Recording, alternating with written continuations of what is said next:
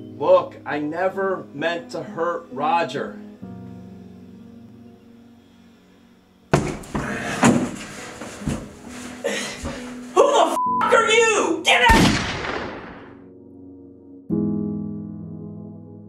I fell in love with cinema as a child, and I've always used filmmaking as like a learning experience. I like to push myself to try and use each film project as an opportunity to sharpen my skill set and learn something new that I can put into my art. No Return was very much a learning experience for me. With each project, I always try to get a little better each time and, you know, take the overall experience and put it all together moving forward to make sure that this project, No Return, is my best film to date. Take this tip. When does Helena usually go to bed? You swing by my place and give me another tip. In December of 2019, I started to write No Return, and I set out to just make a dramatic film with like really dark undertones. And as it kind of progressed, it changed a great deal. I mean, this script was unlike anything that I'd written before, and so I was really excited to get it out there, to get some feedback from other people. I read the script 2 times, 3. Like, I love the script. I really do love the script. The story was great. It's really one that shows how your choices kind of lead you, you know, to a final point. Sometimes it's a good thing. In the case of this film, not so fabulous. In life, we have bad decisions and good decisions. And of course, good decision leads to good consequences, while bad decisions leads to bad consequences. And I think this film really highlights that. It's easy to see that when you're going through things, you don't see them as big events. You don't see them as kind of paving your way to this final destination. So I really think that a lot of people will relate to this film. And the first step was casting. So in January, as I got a completed draft, I started that casting process. There were a few actors that came to mind that I thought would be great for the film, but I wasn't sure if it would work out. Everybody has different schedules and the content is very dark. So I just did an open casting call where we took audition tapes and we narrowed those down and did a second round of auditions. In some cases we did a third run. So we sent an audition to Mr. White. He made me do another audition, and then I did not get the role of Aubrey. But I did get in as a party guest. But then he decided to turn Jacob into a girl named Jessica, and he gave me the role of Jessica. It was so awesome to see all these great audition tapes. We received a lot of interest, which blew my mind. I was able to place actors in each of the roles. There were only 2 actors in our primary cast that I had worked with before, and the rest were all brand new. I'd never met them face to face. Ian and Amber I had worked with in the past, and Amber I had worked with on Ripper Christ and also City Garden. I had worked with Nick previously, and I had worked with Ian previously, who plays my boyfriend Randy. And so I was excited to work with them again, but I was also super excited to meet new people because that's always one of the funnest parts about filming. You meet and connect with so many new people, and I love that. Now Ian I had worked with on City Garden, Parasite, and Lovesick. A funny little side note. Including No Return, Ian has been involved in 4 films that I worked on, and 3 of those films he was either puking or being puked on.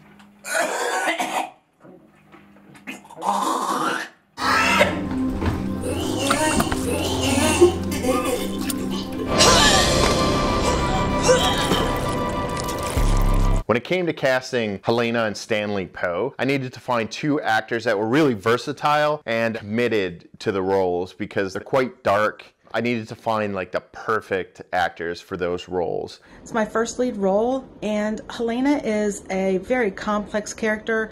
She's a loving mother, but the interaction with her and her husband Stanley, she is literally a force to be reckoned with. She doesn't take anything from him, and she doesn't let him get away with anything either. My background primarily is an improv comedy. I'm mostly a comedian. The funnies, the laughs is what I'm usually going for, but I was really struck by how much I loved this script when I read it, No Return. It was very dark. It is very twisted, and that's kind of what I'm drawn to when it comes to my favorite movies. I love American Psycho, I love Silence of the Lambs, I think Requiem for a Dream is an all-time great. Those are all very dark, twisted movies that really delve into the human mind, and so it was a thrill to finally be cast as Stanley Poe in this movie. What we do is our business.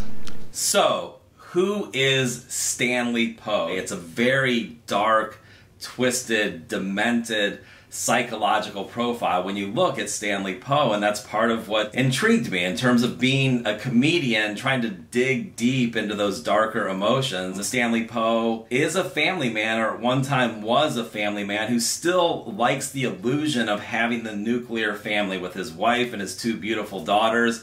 But he's losing it. He's tired of that. He's tired of the responsibility, the obligation, the financial constraints of raising and supporting a family.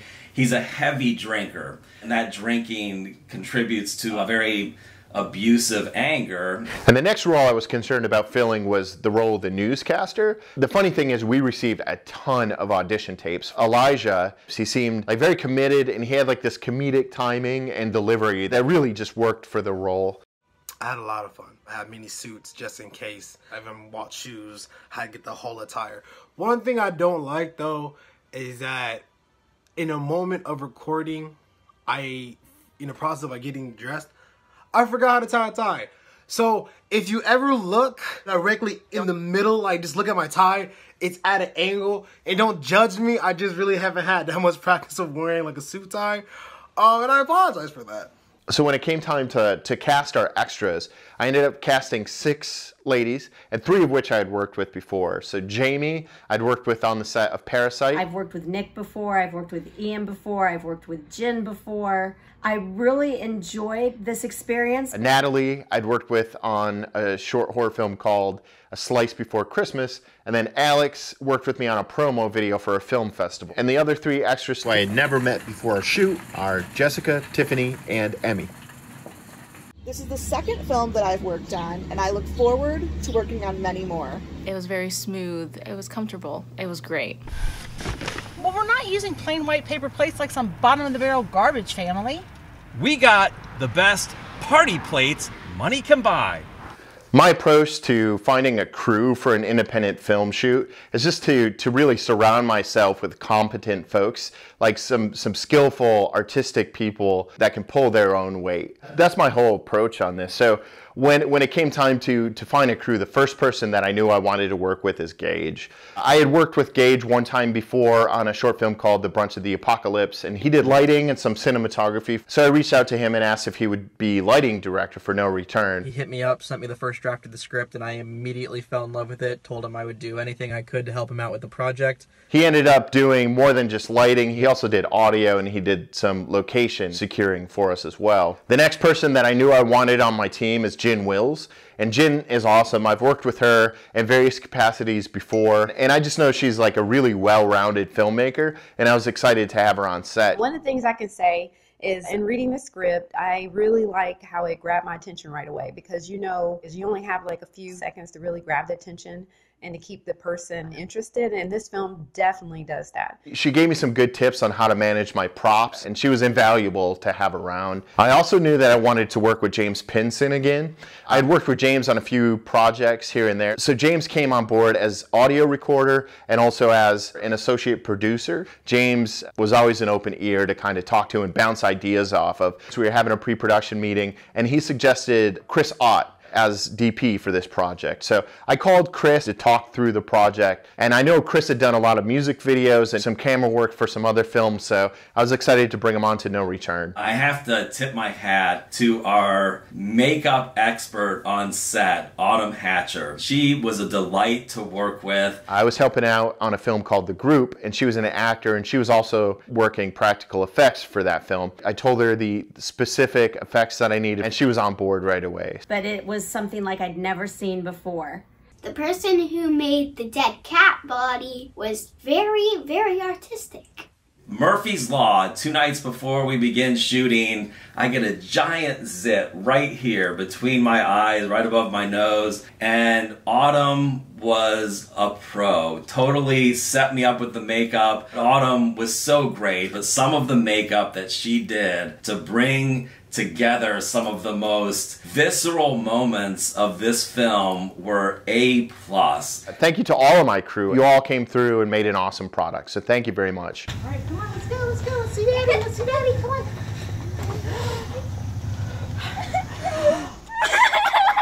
I didn't do it! I'm the kind of director that likes to leave space within my script for the actors to interpret and then offer their input, because that creates like a true collaboration. I think it makes for a better product. I was a bit camera shy. I was a bit nervous. I'm like, oh man, like I can study my lines, but I don't know if I'll cut it. But you know, he worked with me. He said, hey, take your time, breathe, you got this. I'm like, I appreciate it. He wasn't a jerk. As you know, some directors might be in the world. Like, I was surprised. He was really taking his time. All right, it's cool. Redo it. This time, more passion. Just directing me, just better. Just bringing out a better character in me. And I really appreciate that, honestly. One of the pivotal moments in No Return as we watch my character, Stanley Poe, in the middle of his meltdown comes when he's grilling burgers for the birthday party for one of his daughters. And I can't thank Nick White enough for his direction and his willingness to allow me, as an improv comedian, to riff a little bit, to kind of ad-lib or improvise some of the lines that weren't originally on paper. And I'm losing my mind in this scene, so I'm talking to Roger the cat as if I am kind of the waiter at a restaurant, because he gets a hold of some of the burger meat that I'm grilling. And so I really kind of start to mock Roger. I hope you enjoy that scene as much as I enjoyed shooting it. The way that scene ends is not indicative of how I feel about animals. I love animals.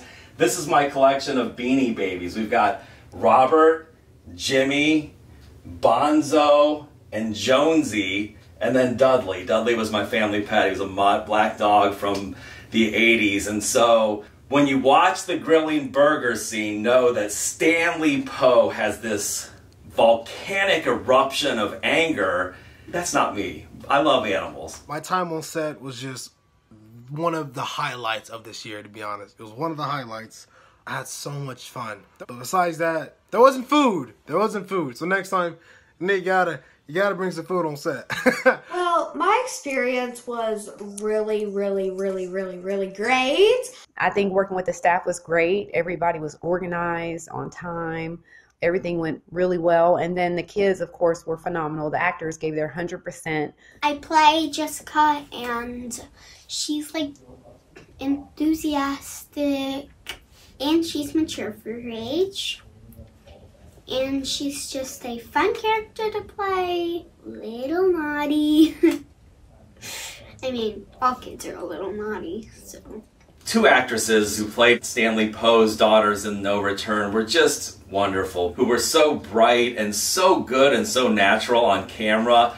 One of them is Roz, the daughter of Jimmy Mack. My work in comedy, I've crossed paths many times with Jimmy, head writer for Shadowbox, super funny guy, and his daughter is a chip off the old block because she has this great personality and is so funny, and she makes great scrambled eggs. She scrambled the eggs for our breakfast scene, which was awesome. Great job, Roz. And then there was Harper, this beautiful young girl who played my other daughter, beautiful red hair, so much personality, so much life, and they brought so much to the movie. It was so much fun working with both of them as their fake daddy, as they like to call me. I loved meeting the people that I worked with, especially my sister, like set sister. She's really nice. I also liked working with my dad, set dad, and my set mom. I didn't really know anybody, but the cast was a pleasure to work with. I mean, they were wonderful, they were very kind, and then the crew as well, they were just a pleasure to work with. They were very kind. I just had so much fun. It was just such a wonderful experience. As dark as the content is, it truly was just so rewarding.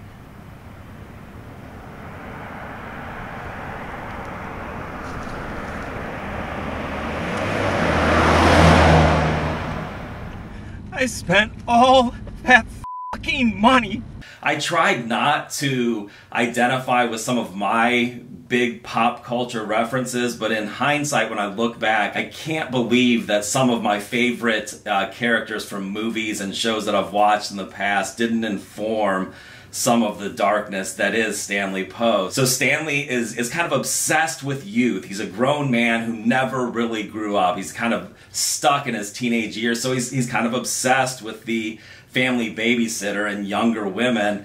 And so there's a scene where I'm ogling beautiful women when we're shopping for birthday party supplies. When I look back on that now, I think of Al Bundy from Married with Children, kind of the pervert, kind of a sexist pig. I hope I brought that to the screen, even though that really is not who I am. I thought a little bit in hindsight that this guy is a little bit Jack Torrance, Jack Nicholson's character from The Shining. Heavy drinker, has the family he's trying to raise but gets completely lost along the way. And then, of course, one of my all-time favorite movies, again, to get inside my mind, is American Psycho. And so, certainly, I see threads of those personalities kind of coming together as Stanley Poe. And I'm a relatively nice guy with a good heart, but Stanley Poe, I think you're going to be kind of shocked and taken aback by how dark his downward spiral becomes as he falls apart. So the last piece of the puzzle was really Roger the cat. I searched around a little bit, and luckily Trish Peters, who I actually met on the set of the film City Garden, and she has a cat named Mazikeen. So we cat sit Mazzy, and we used her in No Return, and she was less than excited to be on set. She did not want to get out from under the bed. Eventually, we had her for one short scene, barely. She was supposed to be in 4 scenes total, and we only used her in 1 scene. After our primary production had wrapped, Mazzy kind of warmed up with me, and we became pals. So I took my camera and I shot some beauty shots of Mazzy around the house, and then I interspersed these montages of the cat throughout the film. They kind of symbolize what's on Stanley Poe's mind throughout the film. It was a beautiful sunny day. We were at a house that we'd gotten through Airbnb that Nick set up, and it was close to Nationwide Children's Hospital. And that party scene was so much fun. The cake. It was on a very small, round piece of cardboard, and we had to pick it up. And every time I picked it up, and it wasn't on purpose, I swear, every time I picked it up, my finger smushed something on the side of the cake. So I don't know how many times we had to flip that cake around so it didn't look like anything had touched it. I think we got good footage without the thumbprints in the cake. The birthday party scene was just really fun, and we all got like party hats, and there's actual cake. I couldn't wait till the birthday party scene was over, because then we got cake. I mean, I loved cake. So with this theme of cats, we also included throughout the entire film, sometimes more overtly, like in the newscaster calling Randy the cat burglar and things like that, and then sometimes more subvertly. If you look closely, you'll see cat prints, or a cat photo, or a cat picture frame, or little cat details here and there. And then another theme that I wanted to keep going throughout the film, technology has become interwoven into our everyday life in sometimes really weird ways. And so I wanted to explore that theme as I wrote this script. All of our main characters have this relationship with technology. And of course, the biggest kind of incarnation of that obsession with technology is Randy. He's so obsessed with documenting his life that he attaches a GoPro on his head when he robs houses. And we had a lot of fun shooting those scenes too. I was able to play the homeowner, and then he has the GoPro, we hit record, and then he breaks into my house, ransacks, steals stuff, and then storms out the front door. It felt very intense when we shot it, and hopefully it comes across that way on screen.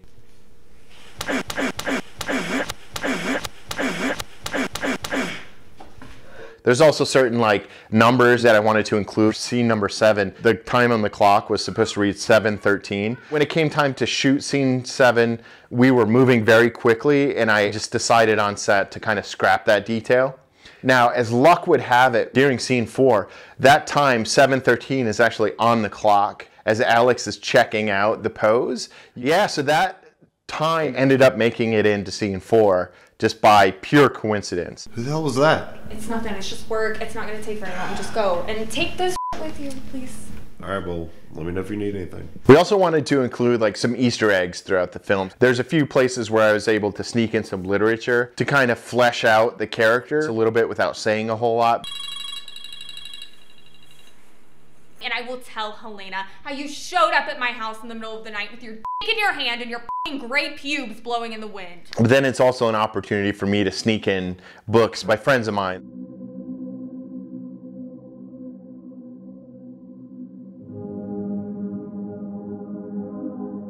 I have this pen that I was given when my improv comedy group did a show for a birthday party years ago, but it's a great pen. It's like the Seinfeld pen that you can write upside down on space, only this one has a light. When you start to write, it lights up where you're writing. So I was able to write Liz's address on my hand, and that was a suggestion that I just came up with the day before we shot it, because I was writing with that pen, and I thought, this is going to be a nighttime scene where I can maybe make this work. Oh, wait a second. I love you, but I'm not doing shit that requires a gun. Okay, I can't do time like that again. I'm on probation. You f***ing. And it was the Saturday of the Arnold Festival, and we didn't know this at the time, but Governor DeWine had shut down a lot of the audience participation with the Arnold because of the looming pandemic, and we just didn't know how much our lives were about to change. We were a packed house of probably 30 to 40 people at different times with all the parents and kids who were there. It really was a moment in time because within a week, everything had changed. The NBA had shut down its season. The state lockdowns and stay-at-home orders went into place. So we filmed at the beginning of March before everything kind of went bonkers.